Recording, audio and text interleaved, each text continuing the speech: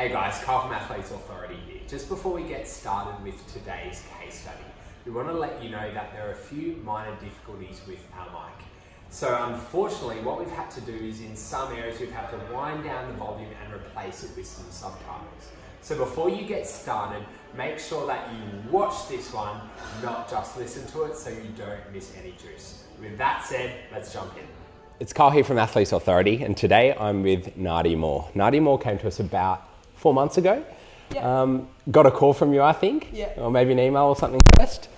And it was a pretty interesting story. You had 2 ACLs in 2 years, yep. Which is pretty tough. And then when we started to have a chat, you told me about the goals and ambitions to play for the WAFL, I think? AFLW. Yep. AFLW, I should get that right. And there was obviously a bit of a gap between where you felt like your current physical ability was and where you probably thought it needed to be. Yeah. So tell me a little bit about that. How did the 2 ACLs happen in the first place? So I did my first ACLs, pretty much my first main injury of all time, when I was 22, so 3 years ago now. And it was a contact. I thought it was a complete non-event in terms of it was just because it was contact and I could prevent it, and I came back from that a year later pretty strongly, I thought, and managed to hold off on injury for that first year coming back. So I thought it was a really positive experience. I went through obviously all the same battles that lots of people go through with sort of hamstring issues. I had the hamstring graft for the first one, and there's lots of obstacles as you go through, but all in all, I thought it was a very successful rehab because I managed to play for the following year a full season of AFL and sort of quit netball, which is the reason for that first ACL as well. So I thought, it's footy, it's a new sport, never done an ACL playing footy, I'm good, I'm out of the injury thing, and then come back for that second follow-up season, had a huge pre-season, was really trying to improve myself, and round 3, devastatingly, it just sort of went the opposite knee went with no contact, no nothing.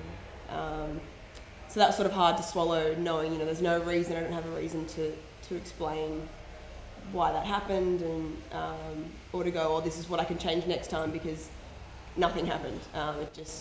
It just went not off the ball and away from anybody. So coming back from that knee was this knee, which is currently I'm 11 months post-operation now. So where was I when I came to you guys 11 months for 7 months ago? 7 months in, I was sort of going, I'm in that end phase, and I'm a bit lost. Really lost, I don't know what I want to do, and I was looking for a program and some support, and and people that are going to care and get me through and tick all the boxes I need to tick without sort of having to think about it. And my partner actually suggested this place, a little bit far from home. I don't like going over the bridge too often, but it's been amazing ever since I started. And we hear that all the time, and you hear like all these girls, all these guys have great pre-seasons and feel like they're doing so well, and then it just happens like that. What were you doing during that pre-season that maybe now with the education, the training that you're doing now about ACL rehab, that you maybe weren't doing in that pre-season? What were some of the things that you noticed? So the main thing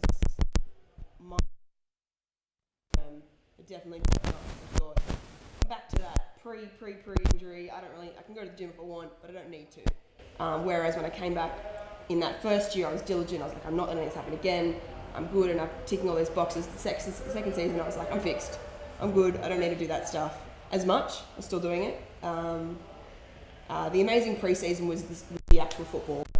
The trainings that I was going to, training with the guys. It was just that high level, and it's all in controlled environments, so you're not really at too much risk of injury.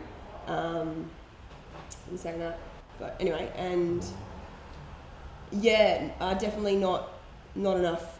What all the ACL prehab stuff they're doing across lots of professional teams at the moment, lots of post-prevention stuff like that. No, none of that. So it's definitely something I'll bring forward So where are you at now? Because this is kind of an exciting time. There's lots of things up in the air for you.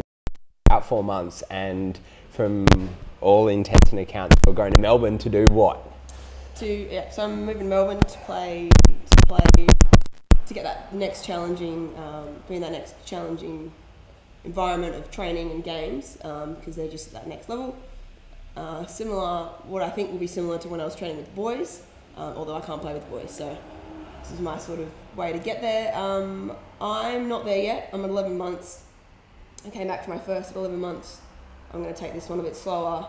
I'm very aware through being at AA, through some tick boxes, being involved with the physios as well, of some things that I'm lacking. There's my original knee side of my body isn't in full nick. It's not perfect yet, and don't want to risk going back just yet. I want to sort of tick some more boxes. I want to get my hammy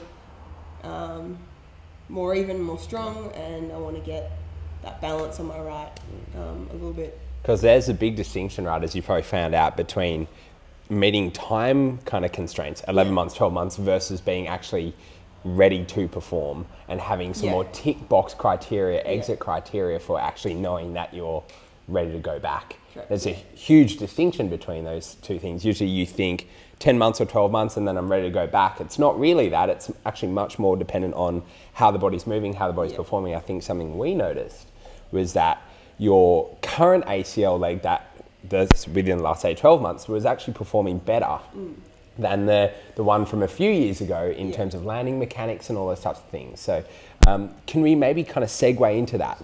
Was that a big eye-opener for you for the second time? Yes, it's very different this time. The first time I was feeling great at 10 months and I came back at 11, and there was no restriction on my mental, there was no restriction on what I felt like I could do, and I came back and there was no issues. And this time there's still niggles. I'm at 11 months, there's still things on both sides I'm aware of. I don't know if it's the education or... What's the biggest takeaway for you, Nance? It was the attention and the support from all the coaches, but in particular Seaton and yourself, was the constant, that care and direction that I was looking for, and I got exactly as I came here. So take away from the ACL, take away from coming here. Take away from coming here? Yeah, okay. So it was that. Feeling that, feeling like I'm doing what I'm meant to be doing rather than trying to find your way through all the ACL information. There's so many studies, there's so much information on it, and it's overwhelming, and it's good to just have that direction that's also coupled with physios that you have here on board, which are really awesome too. So it's kind of like the clarity, knowing even if wherever you're at, that kind of what the steps are and where you're going and what. And that I'm doing it, because before, even though I kind of knew what I meant to be doing, I wasn't doing it. So coming here and getting it done. Perfect. Yeah. Well, thanks for your time. Appreciate No worries. it. Thanks, Karl. All the best, Nads. Pleasure.